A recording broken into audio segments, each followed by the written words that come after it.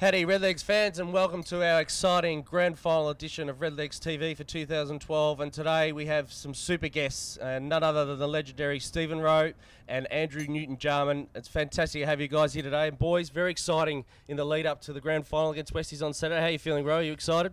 Look, I am. I think all they've got to do is play like they did in the second semi. West Adelaide have got to improve. They've got to improve by 8 goals. So it'd be great for them to win a flag, wouldn't it? Our first since '97. We can't be the last premiership boys, can we, JC? Well, we've enjoyed the last 15 years, Jar. So what do you think? It's been 97. It was a memorable moment for yourself. Very much a year of redemption for yourself as a footballer in South Australia. You won the McGarry and certainly led the way. Macca was the spiritual leader, but I'm certain I was as a young player. I was fairly certain you were one of his lieutenants in charge on that day. Oh, we had a wonderful team back in '97. Obviously, picking up Jimmy West to give us that key forward. I just want to say something to you. What are the glasses for? Do you think you're Robert De Niro? He's turned on me already, Jason. You know, he looks like no, it's that that guy, that Korean guy. Put him back on, there. You could do it. Do an impersonation of that Korean guy. How does it go? Here, I'm getting old. No, How does it go? What's that? The Korean guy. yeah, he dances. Put him back on and do the dance. He does the The num num cha.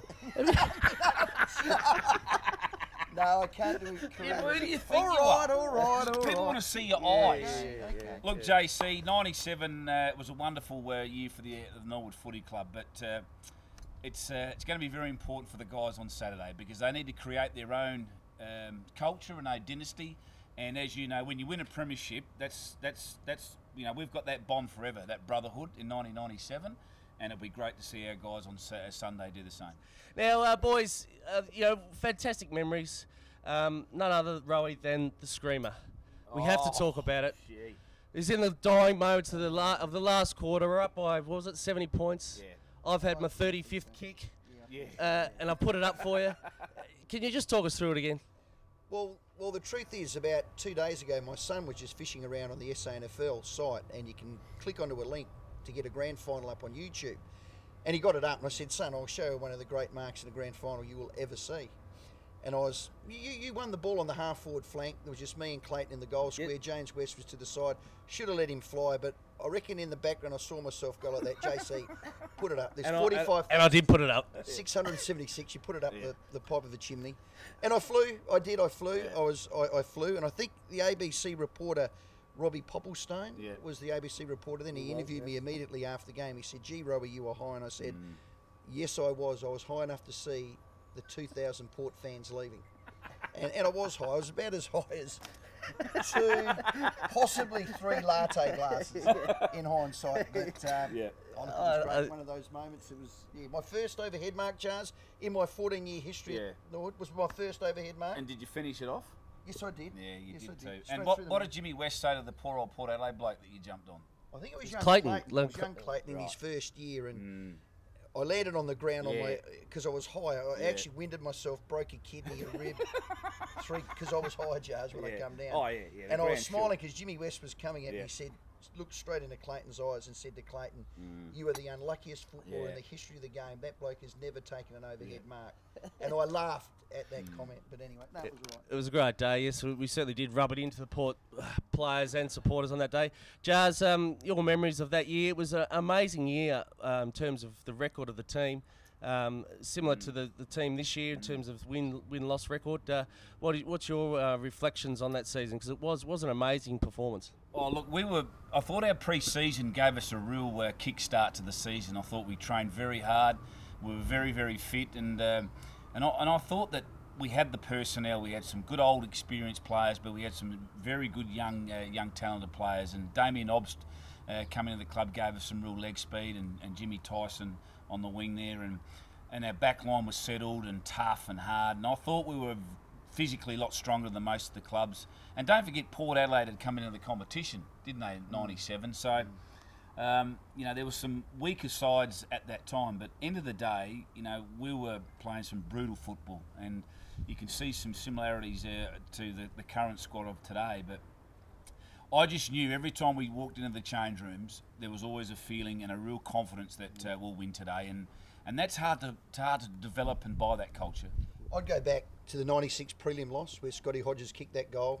And I remember being in the rooms after that, and I knew we all looked at each other in the eye and we said that will never, ever, ever happen again. An opportunity will never, ever be lost.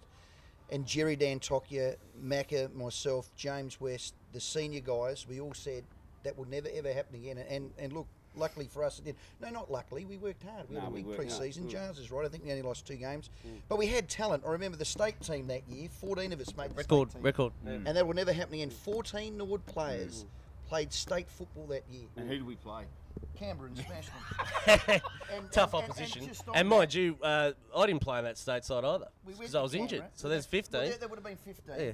But I'll never forget that state trip, and we can share this now to our Norwood listeners. But Canberra, it's a little bit freewheeling. Like, so you can go into a dirty magazine store and get dirty magazine. Right, yeah. I now know where you go. You know what I mean? At Canberra, you can go into a firecracker store and get firecrackers. Well, Jars got the Shippy credit card of the SANFL and got $1,000 worth of firecrackers and $2 worth of dirty magazines. We went and sat on the side of, this is the night before the game, and he's let off $1,000 worth of firecrackers, and there was the Prime Minister back. Whose phone's that? He said, well, turn it off. It's the Canberra shop. They're looking for their firecrackers. Anyway, one of them come down in the Premier's car, and we've all done the bolt back to the hotel. Great memories. I ended up with one up my clacker. Well, the post-match celebrations are sometimes some of the great memories of the grand final. 97, there were some great moments after the game. I'll have to ring you back, Mark. I'm on. It's a very important interview. It's going well. 97, I can remember the celebrations, Jars. There was a moment where I think Aaron Keating fired up his Harley Davidson in the club room, wasn't it? Did, I think you young fella, he got taken away. Was that right? Yeah. Young Keating nearly lost his life because I had a 4B2 in the back of my pocket, and my young lad was an asthmatic, and Keats, obviously won a premiership with the Adelaide Crows and didn't fire a shot. One mark, one handball. And he won a premiership with our guys and didn't fire a shot. So he's strutting around. Is that a big week? No, good fella, mate. He loved it. Great fella, Keats. We love Keats. He's strutting around town with 2 medals, and he decided to bring his Harley into our social club that day, and he started revving the tyres, and next minute it was like towering Furno. And my little lad was, and I thought, right, I'm going to punch him right in the mouth there. The other funny moment I remember was at the Old Coal. I think Ian Snogger Downsborough let off the fire extinguisher and turned the whole Old Coal pub into a frosty snowman event. That was pretty funny. I think Rhodey had trouble getting out the door that night too. You think he fell over the coach at the time? Well, I don't know what's the best medal is. Best on ground, which you got in the grand final, and rightly so. Is that the Jack Odie? Yes. Jack Odie medalist was you, JC. Thanks for that, Rhodey. And can I just say, it's a great effort. to have done your knee, to come back and to play and to perform like you did, for me is one of the great grand final moments for me. On that, I have to say your support for me that year was you two. You two were certainly ones to back me in, so I appreciate that because that got me over the line at the selection committee. I can tell you. No, I remember Macca coming to. I don't know whether he came to you. Might have done to you. He came and said, "JC wants to play," and I said, "Mate, if he's training well and he can do well in the twos, he plays. You pick your best talent." He did. Anyway, we can go on about that for hours. No, you can, but you were fantastic. Now, where was I going with that? No, you were talking about the post-game Peter Road. Oh, no, so you won the Jack Odie medal. But BOG off the ground. Glenn Malloy needs to be acknowledged for, and I think, should we stand and salute? No. But that's only for that's Sir Anthony Harvey. Sir Anthony Harvey. But little mole bush. Did he get? I think it was 15 consecutive days he wore his premiership jumper. Brush his teeth, wipe his bum, anything. For 15 days.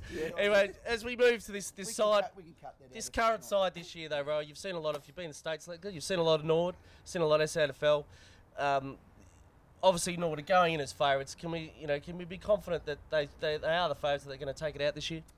Yeah, the Norwood Footy Club, in my opinion, have got 2 hands on the club. I called the second semi-final, and the way Westies played, not taking on the zone, chipping it in the back half, not really taking it to, and I guess their selection as well, not playing Nelson, that second ruckman, was a worry. But they need to improve a great deal. I know they were good against North Adelaide, but Norwood's pressure, 18 men on that field, pressing up, well drilled, well coached. I think there is well coached and drilled a team in the SANFL as I've ever seen, and that's full credit. I'd agree with that. Now forget forget score lines and attractiveness and all that. It doesn't matter. They've lost 2 games for the year, one by a point and the other by, I think, about 12. So they're fantastic. They've got to bring that again on Sunday, and I'm confident they can. But you have a look at their midfield in Suckling, and, you know, Case has been fantastic. Zorzi's been magnificent. Webber, you know, Gallagher on the outside. You know, they don't need to win ruck.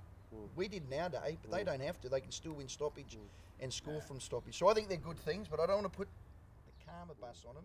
And Jazz, It's theirs to lose. And Jazz, you know, Freddie Bassett's done an amazing job. You've watched him play at the Crows, watched his career, watched him develop into a fantastic coach. Your thoughts on Freddie and his future and the work he's done with Norwood over the last 3 years? Well, he's done an outstanding job, because not only has he got the A grade playing some consistent winning football, he's got the reserves playing finals football, he's got the under-18s playing finals football, and the 16s playing finals football.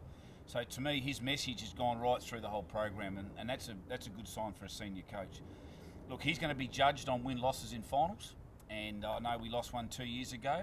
They bombed out last year, they regrouped, and you've got to consider the injuries he's missing this year. Some quality players are not playing this year. His club captain hasn't been playing, Bryce Campbell. He didn't play a game. An outstanding, you know, for me, an outstanding. Retired at the start of the season. Yeah, good call by Eagleton to retire. But at the end of the day, Bassett's got a massive future ahead of him, and he knows that, and we know that, because what he's put in place has been consistent and it is working. He will be judged at 5 o'clock on Sunday if he can win a premiership, and that's all that matters. Well, that's all it comes down to. Now, you've both been coaches in your own right, so to finish off, I just want just give me something, like you're there in the rooms, the boys. Just give us a little one-liner of what you think the message should be as you take it out. Way you go, Rowan. What, a rant? Because they don't do that anymore. You can rant, you can rave. I don't think they do that anymore. Well, let's do go they? rant. You know, Let's reminisce. it's all about hugging and kissing and like, Licking here's your and- role and this is a lot what of you this do. stuff, a And lot of, like, blood brother stuff. Come on, blood brother stuff. Yeah. Well, this is all I would Link up. say. This Link is all up. I'd say. Get The around last- him. The last time Westies were in a grand final, there was a bloodbath underneath the old scoreboard. Correct. They went the thump. Yeah. My message would be, if all else fails, go the biff. Just go. You have to win. Yep. It's I all or agree. nothing, guys. Yep. Just whatever you have to do. It's a grand final. Yeah. Go There's the no biff. tomorrow. Yeah, no. Okay, go the Biff Jars. No, look, for me, once the boys cross that white line, they're not only representing each other, and they'll build that bond for the rest of their life, but they're representing the Norwood Football Club. They're representing the volunteers, the support staff, the supporters who have backed them in through thick and thin.